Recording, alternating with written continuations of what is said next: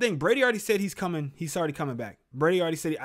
Me personally, if I was Brady, I would just retire like on top. Like Roll this off is like into the sunset. I mean, this is like you. I don't know. You can't really write a better story than this. You know what I mean? You can't really write it. I mean, first year with a new team, first year away from Belichick, won a Super Bowl in your home stadium, won your 7th ring, like, you know, age 43 or whatever. I mean, it's like, next year they might not make it back, you know, and then it's like your contract's up and then you got to like kind of end your career on a sour note. Or maybe he did say he wanted to play till he's 50.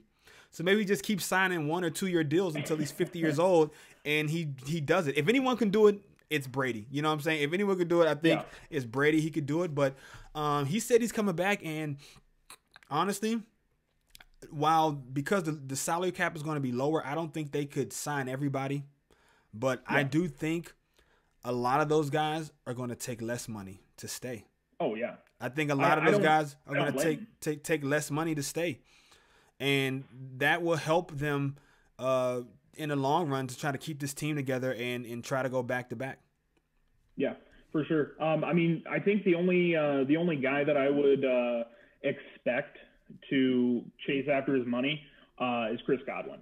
He's really the only guy that I'm like, oh yeah, he's for sure going and getting. If they don't give him a big contract, he's gone, because he's been, I believe it's been under $1 million every year since he's been in the league. He's not making money. I need to double check it here real quick, but I think that he has not been getting money, and I think he wants to go get that money. I mean, coming off of the year that he had, I mean, he's the number 1 wide receiver coming out in free agency. You think Godwin is going to be the number 1 guy? Oh, for sure. You have him, Will Fuller, Kenny Golladay, Marvin Jones, Corey Davis. I mean, those guys, they're really good wide receivers. But they're not on his level.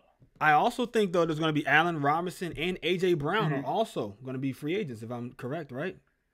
I know that Allen Robinson is going to be. I don't know if A.J. Brown is a free agent. I don't think he is. But let me double check that here real quick. Yeah. Okay. Yeah, no, he's still on contract right now. So it's basically Chris Godwin and Allen Robinson at the top, I'm thinking. Okay.